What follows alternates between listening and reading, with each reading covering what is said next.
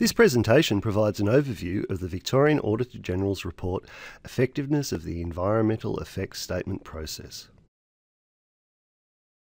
Land use planning and development are important for meeting the changing needs of the growing Victorian population. The effects of development on the environment are critical considerations in planning and development. An environmental impact assessment is a tool used to predict the environmental, social and economic effects of a proposed development at an early stage in project planning and design. The assessment aims to find ways to reduce negative impacts and to shape projects to suit the local environment. In Victoria, for projects likely to have a significant environmental impact, the Environmental Effects Statement EES process is the main statutory mechanism for assessing environmental effects at the state or regional level. The Minister for Planning administers the EES process under the Environmental Effects Act 1978, EE Act. In this audit, we examined whether the Department of Environment, Land, Water and Planning, the Department, is effectively managing the EES process. The Minister's assessment of the environmental effects of a project is provided to inform decision-making, but under the EE Act, statutory decision-makers are not bound by the Minister's recommendations. Since 2000, 2 reviews and a parliamentary inquiry have found the legislation and associated EES processes to be costly and lacking clarity and transparency.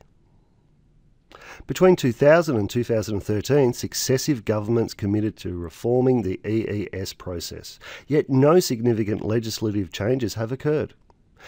This has constrained the Department's ability to improve outcomes.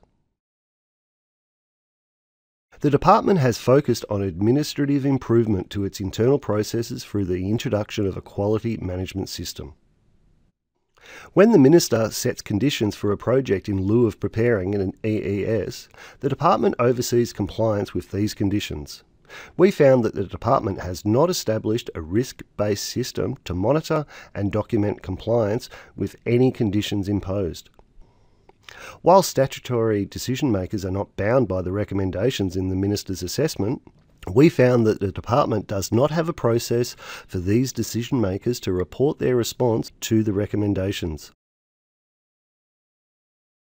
There is no statutory requirement to refer development projects when they may potentially have a significant effect on the environment.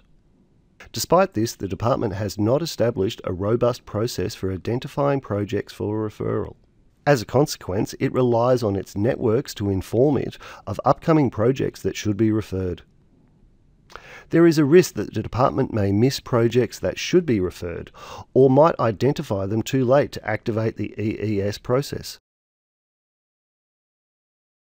The EE Act authorises the Minister to set conditions for a development project in lieu of requiring an EES. If the proponent does not comply with these conditions, the Minister has the legislative authority to ask the proponent to prepare an EES. Although the Department oversees the implementation of conditions set in lieu of an EES, it does not have a comprehensive system for monitoring and reporting on these conditions. A Technical Reference Group, TRG, is appointed for each project subject to the EES process. The TRG provides advice to the proponent and the Department during the scoping and preparation of the EES. The proponent consultants we interviewed reported that when TRG members did not have the necessary knowledge, experience or authority, the TRG could not perform its role to its optimal capacity. During the EES process, the Department manages public consultation processes and advises the Minister. All projects we examined conducted the public review through an inquiry by formal hearing. All proponents in these projects had legal representation. For those with no legal representation, this can create a perception of disadvantage. The Department does not outline its reasoning for recommending inquiry by formal hearing over other inquiry options. We made 8 recommendations to the Department to Review its position on whether legislative review and further reform is required. Systematically review its internal guidance and update as required. Develop and implement a risk-based system for monitoring compliance with the conditions in lieu of an EES. Develop a process for statutory decision makers to report their response to the Minister's recommendations. Publish a guide on the inputs and detail required from proponents in the scoping phase. Develop balanced scoping requirements for each EES.